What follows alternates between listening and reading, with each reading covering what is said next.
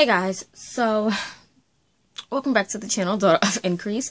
My name is Nate Denise, for those of you who are new to the channel or who just happen to stumble across this video. And I post videos every Tuesday, Thursday, and Saturday, all about my faith, God, Christ, and expanding the kingdom of God. So this is just going to be a quick update video that hopefully I can get this up for Thursday, and then I'll get back into my regular videos starting next week. It is Wednesday right now. And a lot has been going on. You guys have not seen me for a minute on YouTube, and that's because there was some stuff going on. So in short, my church, we started our 21-day fast, and we started it on January 6th.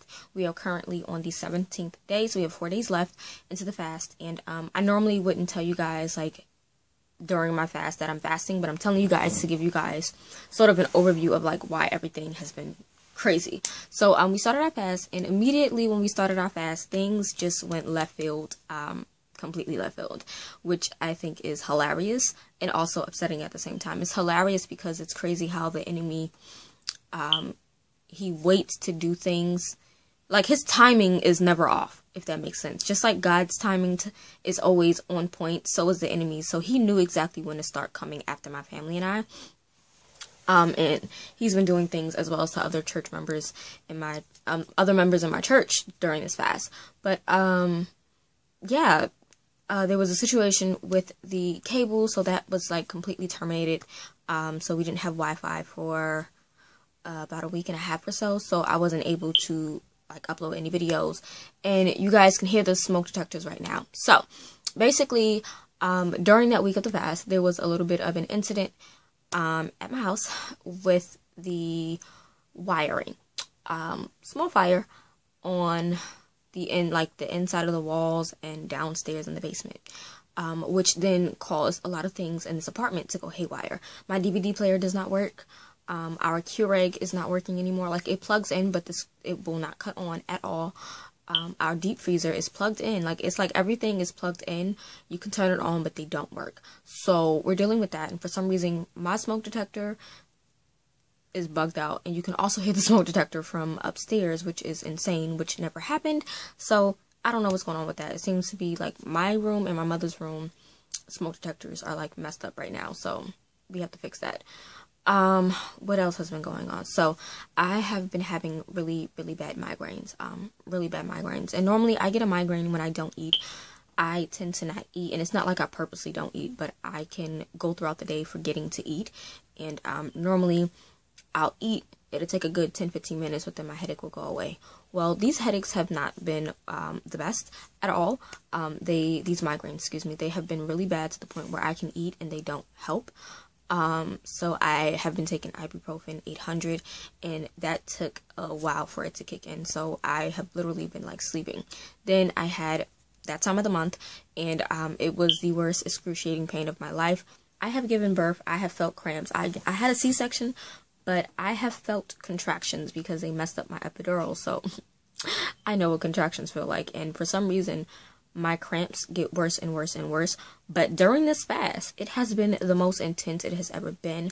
I also suffer from internal pain, which I'll talk about that in one of my testimony videos that's going to come. But I do suffer from internal pain around that time of the month. And it was the worst pain ever this time around. It's like everything was intensified. So we had that. Then there was a lot of other, you know, like, emotional things going on and whatnot. So these last 3 weeks have been, like, freaking insane, to say the least. But I'm back. So I'm back. So the Faith Reads Readathon has been going on. I'm not sure if you ladies are following along or joining in on that, but I'm still doing it just so that it's out there. That way, when I do it next year, you guys be able to watch my video and understand. There will be an Instagram winner. Only one person entered in for the Instagram. So I'm going to check her account and let her know, but we have that. As far as, like, the books that I've read, the books I'm currently reading, and the books that I still need to read, I'll run through that with you guys real quick. So the first book I completed was Calling and Separation by Pastor Bob Yandon. This was Christian nonfiction. I don't have my prompts in front of me, but this was for the prompt about reading a nonfiction from what I remember. And This was good. I gave it 4 stars. It was basically about what the definition of calling and separation is. Excuse me. And how we all have a calling, but not everyone is separated for that call. Just how there's a scripture that says many are called, but so few are chosen. Everyone has a calling. Everyone has a purpose. But you being separated is all about your maturity at that stage for your calling, if that makes sense. Like how Elijah was called, how David was called, but they were not placed in their positions until they were completely separated and matured to be king, or for Elisha to become the new prophet after Elijah. So that was that. This was good. I enjoyed it. That was the first one that I read. Following that, I read On Wings of Devotion by Rosanna M. White. This was not on my TBR, but I'm including it because this is a book that I read for the Faith Reads Readathon. This was really good. I gave it a 4.5 star rating. This is historical fiction romance, and it was so stinking cute. The faith aspects in this was amazing. I love Major Camden as well as Nurse Arabelle. They're just the most adorable. I'll talk about this further in my wrap up. I don't want this video to be too long because I do want to upload it. But I read this, loved it, 4.5 star rating. Following that, I then read Ascendant, which wasn't on my TBR, but I'm throwing it on the TBR for the prompt that was to read a book about good versus evil. This is Ascendant by Kimberly Gray. This is the first book in the Ascendant trilogy. There will be 3 books, and then a prequel novella. And this was really good. It basically is about black wings versus white wings, guardian angels. The white wings are evil, the black wings are good, so the colors are flipped. And it follows a young saboteur named Grace, who is a white wing, and her being captured by the black wings and learning the truth and everything like that. And it's so good. I gave this 4 stars. It was really good. Following that, I then read my buddy read with my sis. Yeah, I know we do buddy reads all the time. Like, expect a buddy read from us every month. But we read Mind Games by Nancy Mahel. This was also on my TBR for the Faith Reads Readathon. This was for the prompt of a 5-star prediction, and also for good versus evil. And I think the other prompt was to read a Christian fiction that's not biblical. This one. This was so good. So it was really great. I wanted to give it a 5-star, but that ending pissed me off, so I gave it a 4.5. Or was it a 4.75? It was either 4.5 or 4.75, but that ending pissed me off so much because, oh my god.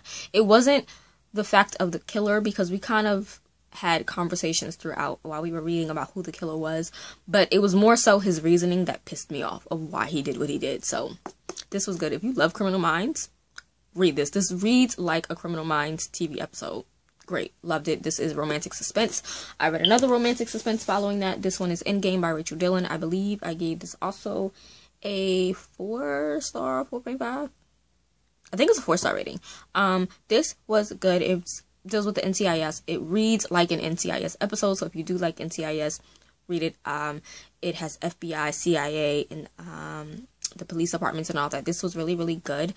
My only thing is that this dragged on for me just a little bit, but in that aspect, it again reminds me of NCIS episodes and how they drag out for episodes. Like, one episode is really split into like 3 different, y'all get what I'm saying, but it was good. I enjoyed it. Following that, I then read Zipporah, Wife of Moses by Mary Coulter. This book, oh my gosh, I wanted to give it a 5-star, but I have some internal conflicts, which I'm gonna actually have like a full-blown review for this book, and apologize about my background, sorry, but I'm gonna have a full actual review on this book because I have so many thoughts and many feels on this book, but I don't know what to fully give it. Like, I don't know if I want to give it a 4-star, 4.5, 5-star. This is good though. I really enjoyed it. Just be aware that this does include sex, okay? There are sex scenes in here, and they are written, and this book actually brought to my mind, like, is there a limit when writing biblical fiction? Or Christian fiction novels? Is there a limit? Because in secular books, there is no limit. Everything is exposed. And when you read the Bible, everything is exposed. But if you're writing Christian biblical fiction, should everything be exposed? And I'm going to have a whole video on that because I want to talk about this book as well as End of the Magi by Patrick W. Carr. But this was great. I love this so much. I need to include my tabs because I didn't tab this, so I need to keep this book out to tab it up. But I did annotate all of these. Then I have read Collateral Damage by Lynette Austin. So, Lynette Eason, excuse me. This is romantic suspense. Yes. This deals with the Army, the Army and the military psychiatrist. Now, this is a twofold. I gave it 3 stars, but I also DNF'd it. And what I mean by DNF'd it, I stopped reading after chapter 11 because I was reading too many romantic suspense novels. So this is a soft DNF, meaning that I was enjoying it, which is why I gave it a 3-star rating, but I felt like it was dragging. So I got tired of reading it and just stopped reading it. So I will continue reading this up, picking it back up, but for now it is a 3-star / DNF for me. It was good, but I felt like it was dragging, and the plot was interesting enough, but I wrote a review and all that, so we have that. So what I'm currently reading right now is the 31 Proverbs Light Your Path by Liz Curtis Higgs, Christian nonfiction. This is for the prompt that has to do with oh my gosh, what is that prompt? The prompt that has to do with reading a book that has a book of the Bible in the title. So Proverbs, obviously, this is that. Also Christian nonfiction. And I forgot to mention Zipporah goes for, sorry, just dropped my medicine. But Zipporah goes for the prompt that was on reading a book about a lesser known biblical character. So Zipporah, we know who she is, but she's not really well known. But we have this. This is really good. I'm enjoying it. I'm thinking it's a 4-star rating for me, but I'm really enjoying it. I'm currently on day, well, I'm actually a little bit behind on this. I'm supposed to be on day 22, so I have to do day 21 as well, but I'm really enjoying it. It's really good. I'm talking back to the text, meaning the way I'm annotating is like, I find that I can really relate to the devotionals in this. This is such a good book, and it goes through various different proverbs, so I'm loving it. Great read. And then the book, I'm loving it right now. I don't know if it's gonna be a solid 5-star. I'm hoping it's a solid 5, depending on how it ends. I'm thoroughly enjoying it. It's Iscariot by Tosca Lee. This goes for the prompt on reading a biblical fiction about a well-known biblical character, and this is on Judas Iscariot, the betrayer of Jesus. And this book is so good. Now, I know in my TBR video, someone had mentioned that they were thinking about throwing out their book because they felt like Tosca Lee was feeding lies, because on it says that you know, he's the only disciple that Jesus called friend, and it is true. Now, it's not to say that Jesus doesn't call all of us friends. He calls each and every single one of us his friends and his brothers and his sisters. But if you look through the scriptures, the only disciple he has ever called a friend is Judas, and the only disciple he ever called the one whom Jesus loved was John. So I mean, you know, it depends. Like, this is where you have to truly get an understanding of the scripture and an understanding for yourself of the word of God. I read biblical fiction with a grain of salt. You know, I know that it's fiction, but I also know that it's based off of biblical facts, which is why I always have my Bible out, and which is why I highlight specific scriptures. If you guys can see in here so far, I have purple tabs. She's using a lot of scriptures. Even now, I'm on chapter 20, up to chapter 22. I have to read the chapter 25 today, right? Yeah, I have to read up to chapter 25. So about like 3-4 chapters, 22, 23, 24, 25. 4 chapters left to go. But even here, like, I'm underlining lots of purple in here because she's referencing a lot of scripture, which I'm loving. And Judas as a character is very intriguing. We all know he's a betrayer of Jesus. He sold Jesus out for like 10 shekels. Was it 10 shekels or 30? Can't remember how many shekels, but he sold Jesus for 30 or 10. Some silver, period. We all know that. And I just think that this is really interesting. It gives a different perspective and insight, because we look at these people in the Bible as if they're, we put them on pedestals. We don't really look at them as like, what if, you know, like they're normal human beings. And what I like about biblical fiction is, even though it is fictional, obviously, you cannot take everything to heart. But even though it's fictional, it also gives us that other side that we don't really see when we're studying the word of God or looking at these people. It's giving these people humanity, putting them as humans, and we're not looking at them as just like, oh my God, disciples, oh my God, the king. Like, these are men and women with issues and emotions and feelings, and I am loving this. I'm loving the way that Tosca has given Judas a background and why he is the way he is. Obviously, we don't know if that's true. Biblical fiction, of course, but I am loving the way she's blending in the scriptures into a fictional story. It is so beautiful, and I'm loving it. I'm enjoying it. I think Judas is an idiot, though. Plain out, he's an idiot. But I'll have an actual review on this soon, but we have that. Okay. Then the next 3 books that I'm hoping to get to, it is currently the 22nd. Right? It's the 22nd. Yes, January 22nd.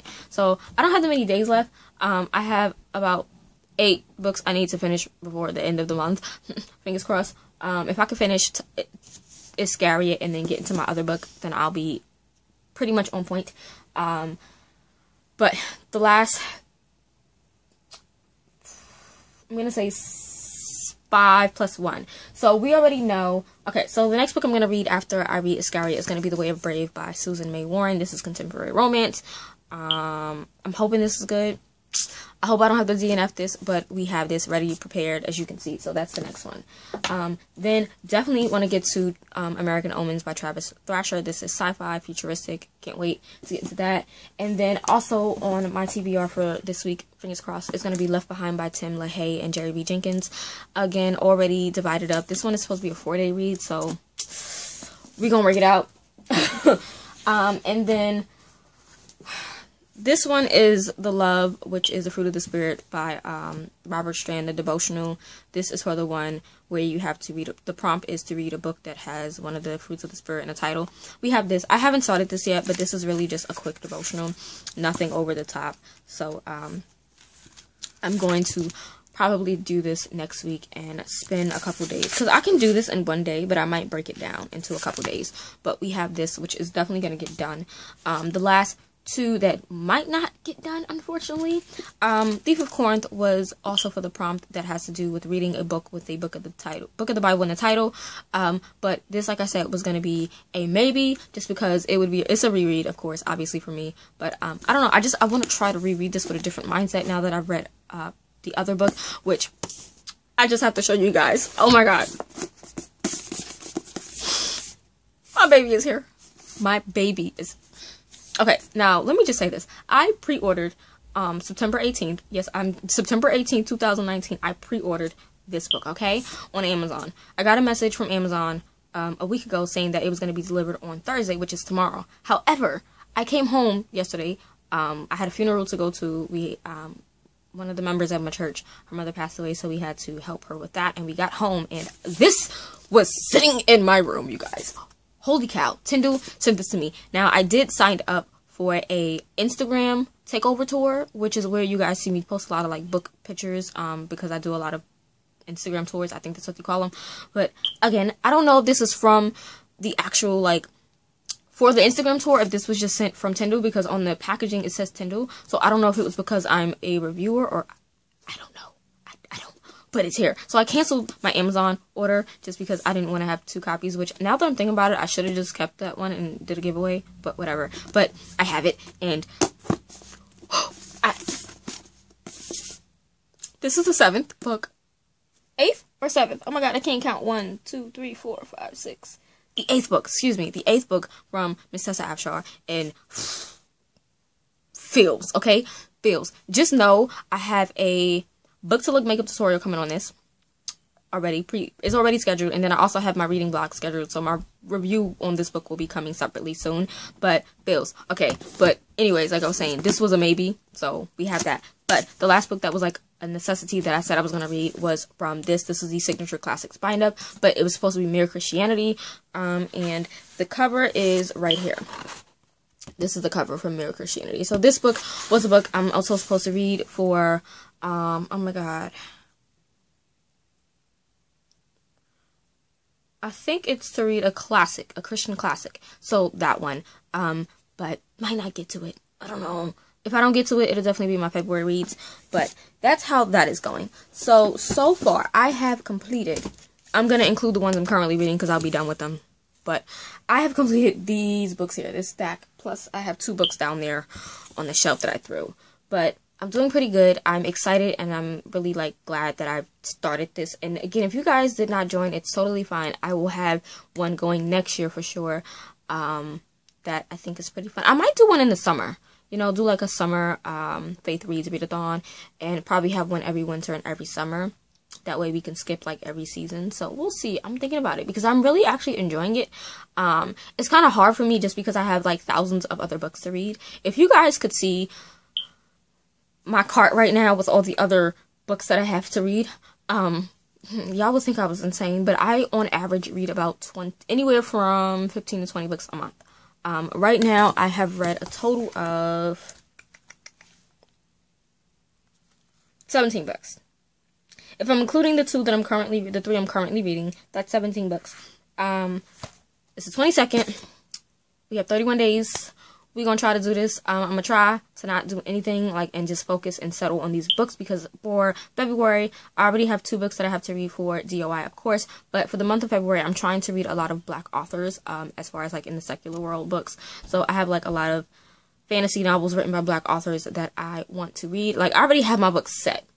So, yes, if you do want to know about those books, I'll have that on my book channel, which you can click the eye on the screen and go to my book channel if you guys are interested. And that's where I talk about all the other books that I read that are not, like, Christian-based. As far as a bookshelf tour, I have that coming soon. I'm just going to try to figure out the smoke detector It's annoying. I'm going to try to figure out the smoke detector situation, because it's aggravating how things have just been going. My mind... Oh, and then my phone had, like, cut off for, like, a week. So, you guys just pray my strength. 4 days of this fast left. I know for a fact that 2020 is going to be a phenomenal year. My mom and I, we are taking steps for us getting a house. So, I'm super excited about that. We start the process this weekend. And, you know, I know a lot of things have been said to me, prophesied to me concerning this year and concerning my future, and I'm excited, but when things get crazy, it's just like, oh my God, you can't really, what you were told from God doesn't really normally stay in the forefront. But I will say that my faith has, like, skyrocketed with these last 3 weeks, like, because the enemy has been on a rampage, like, it's serious. And then my son, I don't know, he's, like, on and off, and he's been more sick than he's ever been, between last year and the beginning of this year. Like, my son doesn't get sick too often, so, like, right now, he has, like, a cold, but this morning, there was something going on with his eyes, so January has not been the best month for me, okay? So just pray for me. As far as Bible study, we are starting John, okay? John will be specifically done in February. As far as a date, I don't have it yet, just because things have been crazy. I haven't been able to sit down and, like, fully map it out. I wanted to start the first Tuesday or Wednesday in February, but that's not going to work out. So, y'all know how these go. We just gonna flow. However the Lord leads me to flow, we gonna flow. So definitely in February. If not the second week, then by the 3rd week of February, we'll be starting in John, for sure. I'm still trying to figure out how to do that, because we know John is very long. John is super long. So yeah. I also have a Bible review coming for you guys. I think I have, like, 4 or 5 Bibles I still need to, like, review for you guys. So yeah, I know you guys are missing Bible reviews. Devotional with me videos are coming. I have a devotional with me that I did using my faith planner, with this, devotional, as well as how I'm doing my Bible readings, because I am incorporating Bible reading as well into my devotional time. So basically every day, 3 times a day, I'm in my Bible. I'm doing my Bible study.